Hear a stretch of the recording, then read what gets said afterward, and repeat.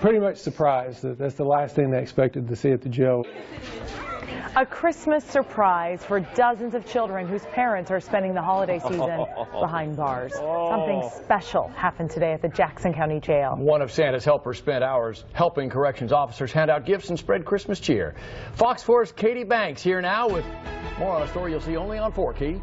Well, John, the holiday season is not easy for hundreds of families who have a loved one locked up. So employees at the Jackson County Jail are doing what they can to bring a smile to their faces.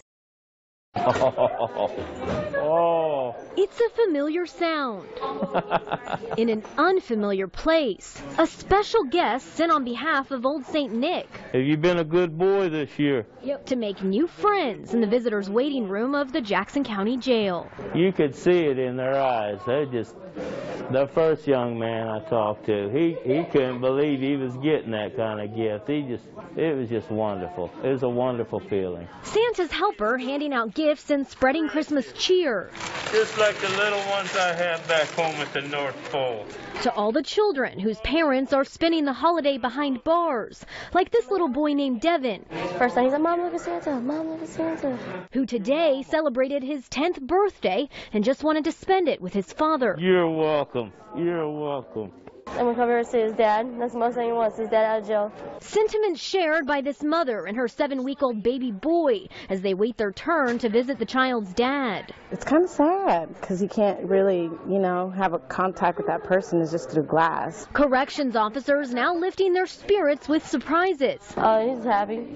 Oh.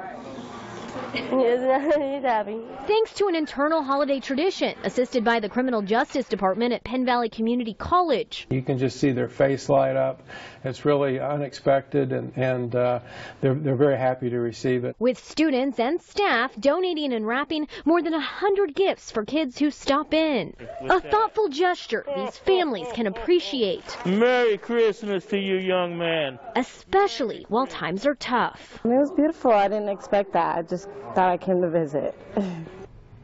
The jail is also continuing a second program this holiday season, similar to Angel Tree. It partnered with a local church to collect and deliver gifts to 40 children of female inmates so that they have presents to open up on Christmas.